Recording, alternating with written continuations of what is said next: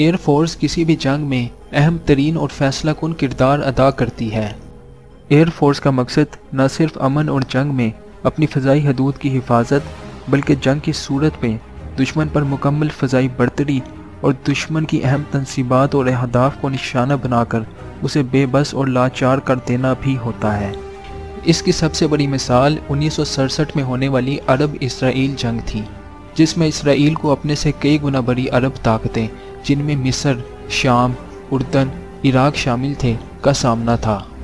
जंग शुरू होते साथ ही इसराइली तैयारों ने मिस्र, इराक और शाम की हदूद में घुसकर उनकी एयर बेसिस और मिलिट्री तंसीबात पर ताबड़तोड़ हमले किए, जिसके बाइस उन ममालिक की फौजी ताकत नाकारा हो गई और इसराइल ने बआसानी वो जंग सिर्फ 6 दिनों में जीत ली। आज की वीडियो में हम कंपैरिजन करेंगे पाकिस्तान और इंडियन एयर फोर्सेस के दरमियान और देखेंगे मौजूदा दौर में कौन सी फ़ज़ाइयत दूसरी पर बरतरी रखती है।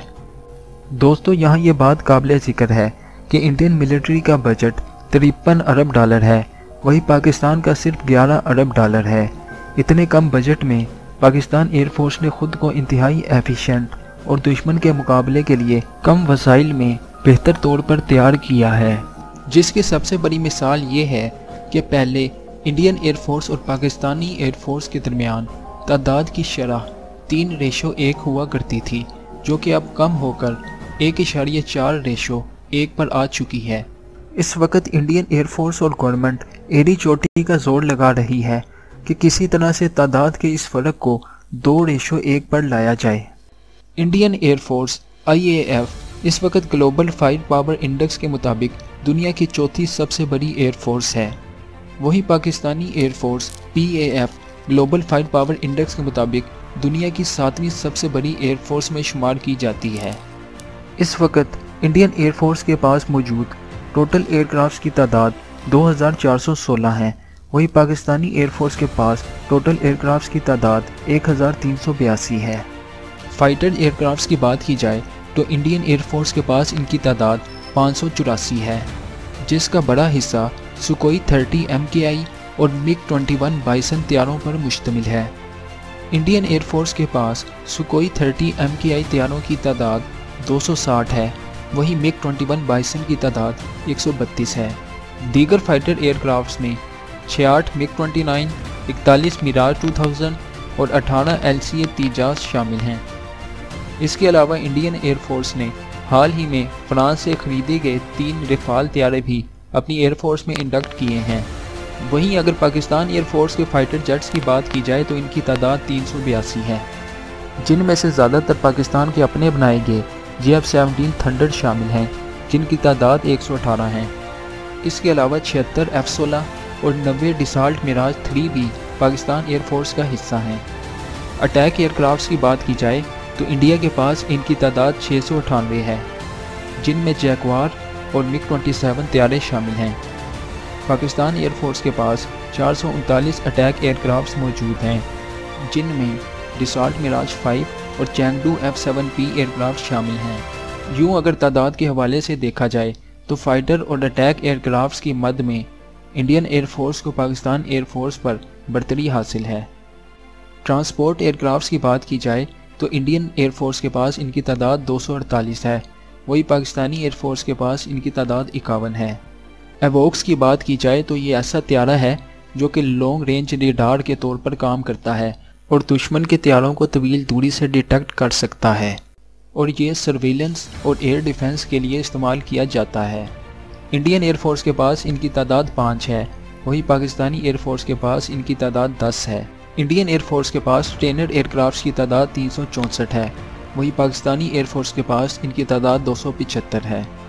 हेलीकॉप्टर्स की बात की जाए तो इंडियन एयर फोर्स के पास इनकी तादाद 692 है, जिनमें से अटैक हेलीकॉप्टर्स की तादाद सिर्फ 17 है, जिनमें धरूव, चीता, Mi-17, Mi-27, हाल light combat helicopter, Apache AH-64E और हाल ही में अमेरिका से खरीदे गए CH-47 चिनूक हेलीकॉप्टर्स शामिल हैं। जबकि पाकिस्तान एयर फोर्स के पास इस वक्त 322 हेलीकॉप्टर्स मौजूद हैं, जिनमें 55 अटैक हेलीकॉप्टर्स शामिल हैं, जिनमें रूसी साख्ता मिल Mi-17 और अमरीकी साख्ता bell AH-1F cobra attack helicopters शामिल हैं। बात की जाए अगर अनमैन्ड एरियल व्हीकल यानी UAVs या ड्रोन्स की, तो इंडियन एयरफोर्स के पास इस वक्त 325 UAVs मौजूद हैं, जिनमें से ज़्यादातर इसराइली साख्ता हैं, जिनमें IAI हैरोप, IAI Heron, IAI searcher और DRDO लक्ष्या ड्रोन शामिल हैं। इनमें से IAI हैरोप एक अटैक ड्रोन है, जबकि IAI हेरोन और IAI सर्चर पेट्रोलिंग, जबकि DRDO लक्ष्या एक एरियल टारगेट के तौर पर इस्तेमाल किया जाता है। पाकिस्तान एयरफोर्स के पास UAVs की कुल तादाद 180 है, जिनमें पाकिस्तान का अपना बनाया हुआ एक अटैक UAV बुराक भी शामिल है।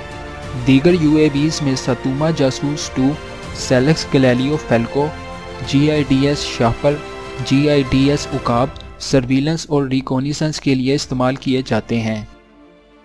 पाकिस्तान एयरफोर्स को इंडियन एयरफोर्स पर सबसे बड़ा और वाज़ेह एडवांटेज ये है कि इसकी एयरक्राफ्ट फ्लीट में ज़्यादातर इसके अपने मैन्युफैक्चर करदा JF-17 तैयारे शामिल हैं।